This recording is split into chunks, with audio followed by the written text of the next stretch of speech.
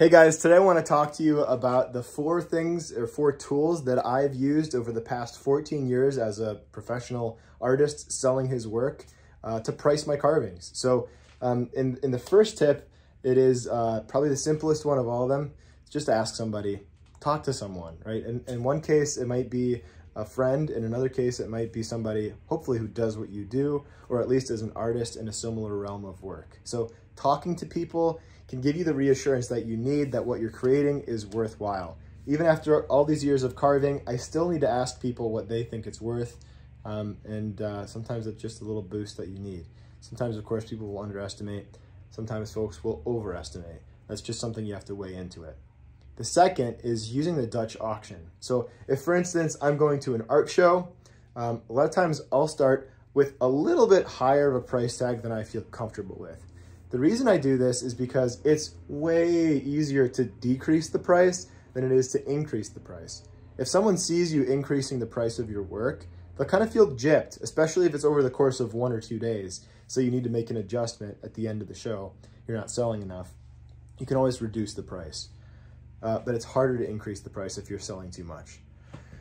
The next tip is to kind of consider the audience. And the reason that I say to do that is not so that you can hike up the price extraordinarily high if it's, and rip them off if they can afford it, or manipulate people. It's just to say, don't price things based on what you can afford, because you might make significantly less than the person who's buying your artwork, right? An art collector is probably going to have a little bit more liquid cash than you are as an artist, right? That's just kind of the way it goes in many cases. Not always the case. Some artists do really well for themselves, but most of the time, you have someone who's collecting art on a large scale, they're gonna have a little extra money, and so you might not, especially if you're starting out in pricing.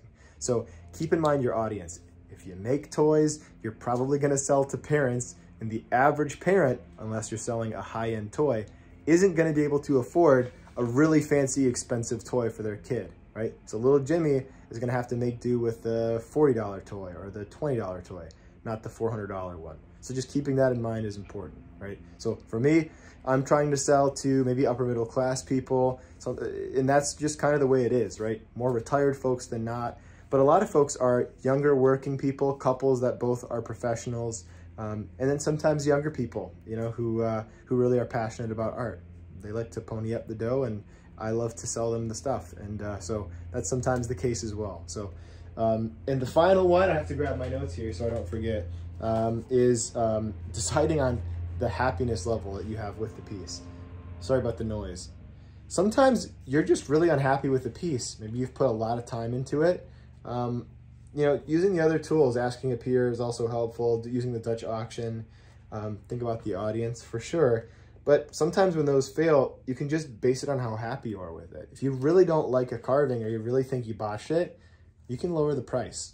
But for instance, if you've spent an hour on a project and you love the piece and it's really valuable to you, you should feel comfortable to increase the price accordingly. So if I spend an hour on a piece and it turns out really well, I'm not going to charge my hourly rate, because if I only charge $100 an hour, I'm only making $100 on a $300 carving. So just asking yourself the simple question of, how much do I like this, is really going to help you to determine what your price should be for it.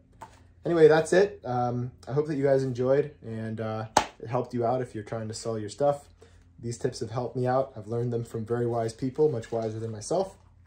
And we'll see you in the next one. Bye.